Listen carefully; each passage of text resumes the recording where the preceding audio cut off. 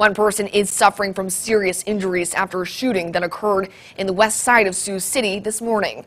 According to Sioux City Police, they were dispatched to Uncle Dave's Bar, located at 1427 West 3rd Street, at around 12:17 in the morning.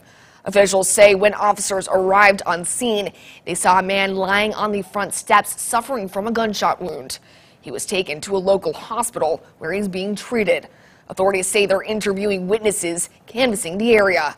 The victim's name will not be released at this time. The investigation is still ongoing.